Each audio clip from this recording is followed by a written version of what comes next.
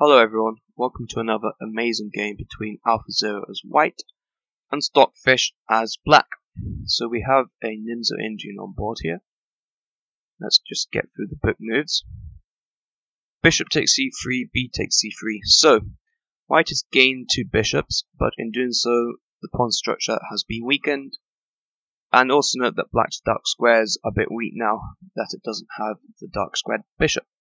So it places a pawn on a dark square, e4 by alphazero, h6, but now e5, interesting move, just trying to get rid of these pawns and dark squares, then put a bishop on a3, it is going to be uncontested. This is exactly what happened. Alphazero does end up 2 pawns down, but after bishop a3 you can just appreciate the dark square control here, and crucially black cannot castle, making the king very weak. Queen c7, queen f3, eyeing the c6 pawn, rook b8, bishop c5, nice square for the bishop, doing all sorts of good stuff here, and the bishop cannot be attacked by a pawn. e5, opening up the e6 square for the bishop, but the e5 pawn is now weak. Rook fe1, bishop e6, queen g3, eyeing both these pawns, knight to h5. And now queen takes e5 would be a mistake actually, because trading queens, now black's king is just completely fine. With the queens not on, it's just going to be fine just playing something like king d7 and being in the center. So that would just ruin white's whole strategy. So instead, after knight h5, keep the queens on the board by alphazero. Knight to f4, bishop c2. Keeping the 2 bishops, if bishop takes c4 here, white would win the knight because of the pin. So after bishop c2, f6. But this seems to weaken the light squares a little bit, and alphazero will exploit this. h4, queen to a5, rook on a to b1, king to f7, g3. And it does look very powerful for white here. With the 2 bishops, the black king looks very poor. Counterattack with queen takes a2, attacking the bishop. If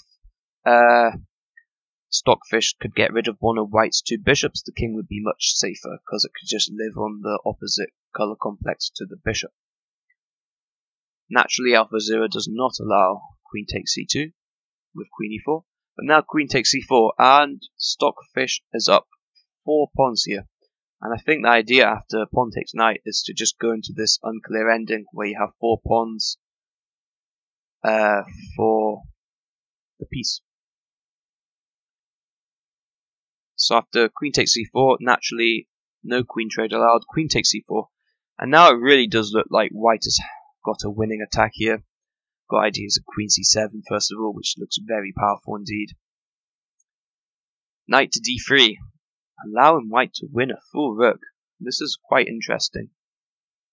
Get this endgame, and it looks just winning for white, because it is up a rook. But actually it's not so easy. Why? Well, this pawn on c3, when it arrives on c2, it won't be able to be taken because this bishop will defend it. And also, opposite bishops mean that light squares around white's king are weak. So black has chances or counter chances of mating attacks. Bishop d5, king h2, so that queen f3 can be met with rook to g1.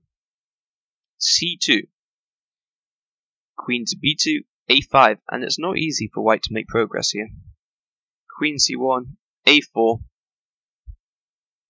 queen to e3 by alphazero, trading queens. Queen takes e3, f takes e3, and it is still not that easy, because this bishop just holds these pawns, the rook will not be able to take them. Quickly, stockfish brings the king in, but alphazero seems to have things covered. And here, bishop e6, which seems a bit poor to be honest.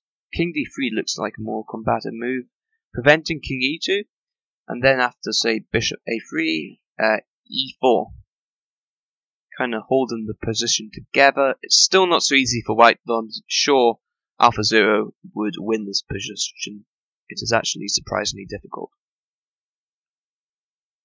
So after king f2, bishop e6, king e2, and now the king gets over. I think king d3 was definitely a better move than bishop e6, and now alphazero is definitely winning. And I'll just show the last moves here, but it is not so difficult now. The pawn does just drop, and here the game is soon over. Stockfish resigned here. The 2 pawns are not enough for the rook. Remember that a3 is impossible. White is completely winning.